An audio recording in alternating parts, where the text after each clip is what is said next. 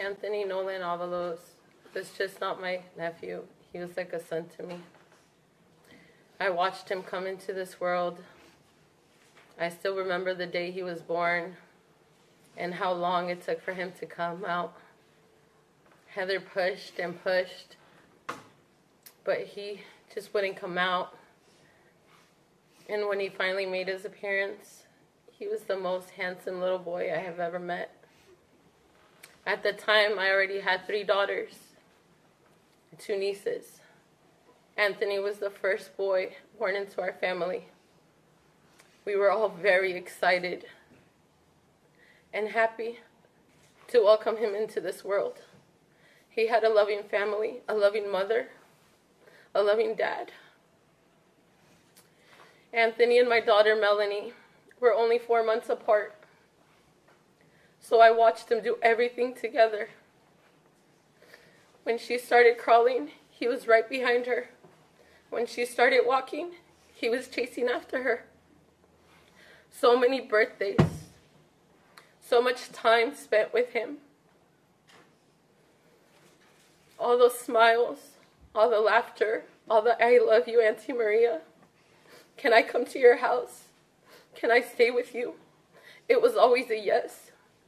It was always a yes, because I loved him so much. He made my world a better place. The day that I received the phone call,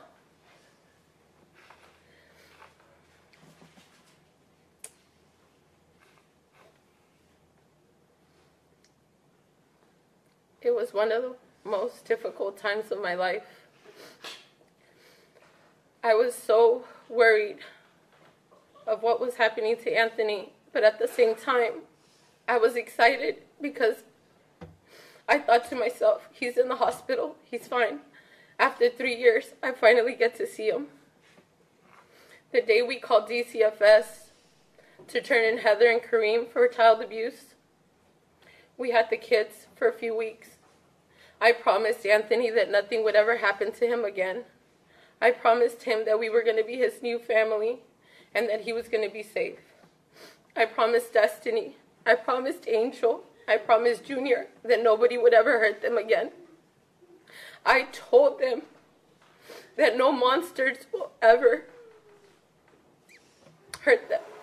I reached out to the Osuna family. I reached out to the Avalos family. I reached out to the Garcia family, and I told every single one what was going on. I asked for help.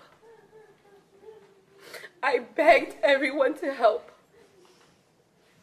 DCFS gave the kids back, and Heather closed that door.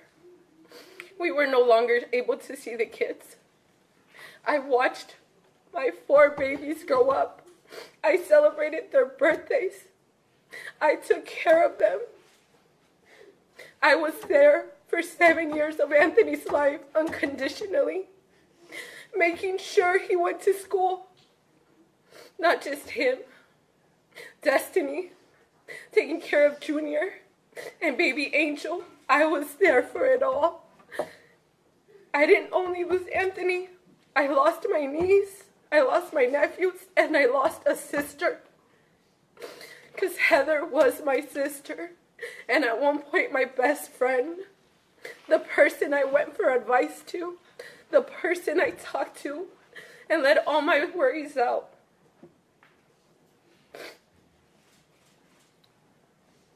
So today, Your Honor,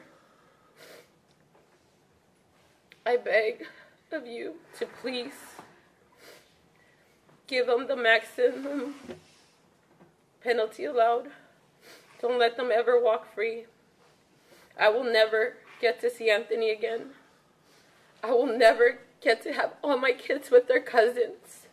Life was never the same, and I apologize to all my nieces and nephews. I never knew that Kareem was an evil person. I never thought that this would be possible. I never thought that my life would change forever. The day I lost Anthony, I lost a part of myself. The fun, loving mom that I was no longer there. My kids had to endure so much suffering because their mom was not capable of taking care of them. My daughter, Melanie, was 10 years old when her cousin died, and she stepped up and took that role. She helped fill the void. She was the one getting up, making sure her younger siblings were ready for school. Every day that I watch my kids, that I watch their friends at school play sports, I always picture Anthony. Everyone in California City knows about Anthony. Every year they sing to him for his birthday. They carry around bracelets in his honor. Anthony was a true hero, and thanks to his sacrifice, his siblings were saved, and they can have a better life now. Life will truly never be the same. A part of us will always be missing Anthony, and no amount of time will ever take that away.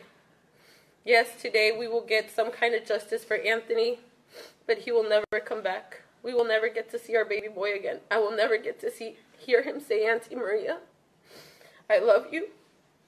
I will never get to watch him become a young, amazing man. He wanted to join the military. He wanted to join the army just like his Uncle David. He wanted to become a police officer or a firefighter. Heather, you took his dreams and hopes away. You were supposed to be his protector. You once told me that you would never be like Pearl Fernandez. I remember that day we sat there talking about Gabriel Fernandez and how those horrible monsters took that young child's life.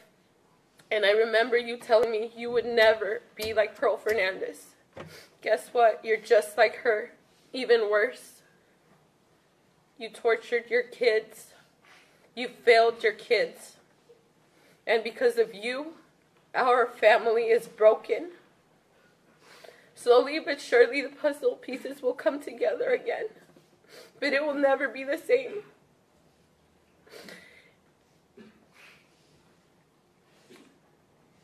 Heather, I loved you so much. I loved you so much and always saw the best in you. But today, I have nothing but hate for you.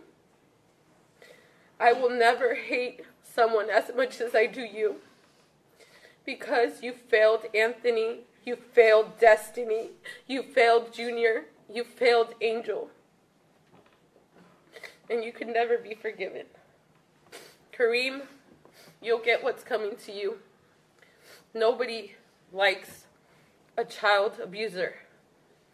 How can a big, strong guy beat up a 10-year-old child? It doesn't make any sense. It will never make sense.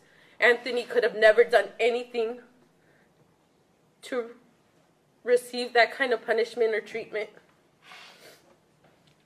I hope you both rot in hell. I hope that every day you regret what you did, and every time you take a bite of food, you think of how you starved your children, how you starved Anthony. Nothing will ever take away this pain, but we will keep Anthony's memory alive. I will always remember his laughter, all the pictures, all the memories, all the birthday celebrations, his favorite holiday, Halloween, dressing up as Batman, Spider-Man. I will always remember the good times with my baby boy, and he knows that I love him dearly, and I will never forget him. Thank you. Thank you.